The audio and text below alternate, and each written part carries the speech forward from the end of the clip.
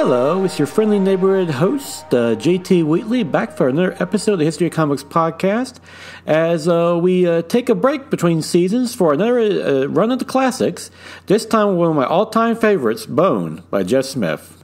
Bone is a fantasy series that ran from 1991 to 2004, independently published and created by Jeff Smith, in which basically the Bone brothers, Phone Bone, Phony Bone, and Smiley Bone, find themselves after being run out of their hometown into a valley that's filled with rat creatures, dragons, and a mysterious prophecy that they may or may not be involved in.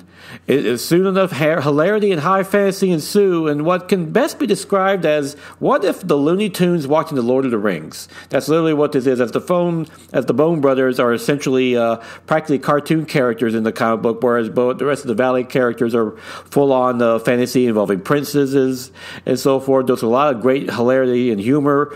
I mean, probably one of the best stories in this 55-issue arc is The Great Cow Race, which is drop-dead hilarious, especially when Phony Bone, who's like the con man of the brothers, is always trying to scheme a way to win, make money, and of course it always seems to blow up in his face, and that story is drop-dead hilarious, but also great moments of drama.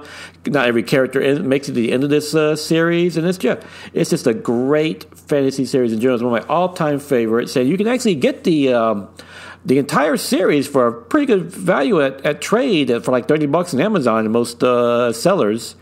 And of course, it's in black and white, and also the colorized edition. But I prefer the original black and white because that was meant to be done. But Jeff Smith did oversee the colorization. So if you want to check out either one, they're great. But this is in my top 5 of my all-time favorite comic book stories. So yes, this week on the edition of the classics, check out Bone by Jeff Smith, a true classic. And now it is January 7th, 2020, time for my favorite comic book of the week, Monstrous Talk Stories, #1 by Marjorie Liu and Sana Takeda, which is a neat little short fantasy story that takes place in a refugees camp, where we hear the story from a young fox child named Kippa about her past trying to help her younger sister and her family during hard times. Even though this is actually the first time I've ever read Monsters, by all accounts, is one of the best fantasy series that come out in recent years in comics. It was a recent Eisner Award winner back in 2018.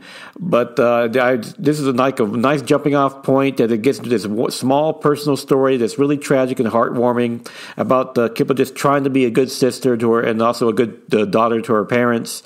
But they can't. Unfortunately, they're too young to understand that some things you just can't fix, and they can sometimes even make things worse.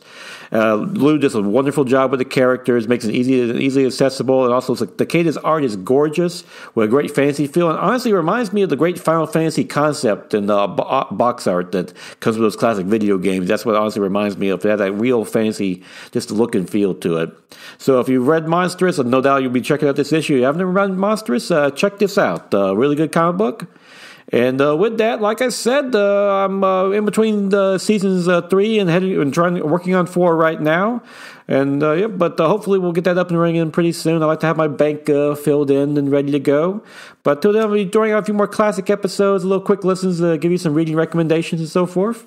And like I said, until then, go out and enjoy yourself a good comic book. And among those, definitely check out Bone by Jeff Smith, because that is a true classic.